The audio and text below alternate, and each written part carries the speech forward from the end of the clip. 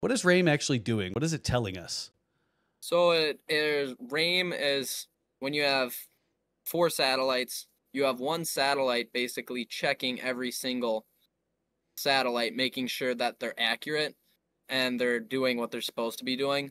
And if one of those satellites is not doing what it's supposed to be doing or failing, the one that's checking over the other ones will take over that position.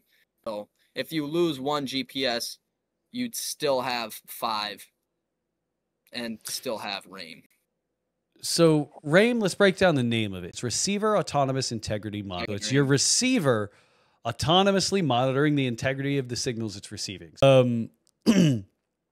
Then your airplane has what's known as fault detection, where it will warn you saying, hey, I'm receiving a signal that doesn't match, doesn't agree with some of the other signals I'm receiving.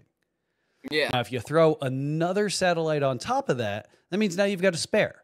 And the airplane will say, hey, I recognize that one doesn't agree with these other ones, but that one seems to be okay. So let me grab that one. Yeah. So you've got fault detection, which is the airplane saying, hey, I'm not good, man. Yeah. Or you've got fault exclusion, where the airplane says, hey, something's wrong. I've gotten rid of the one that's wrong, but I ain't got no spares. Yeah.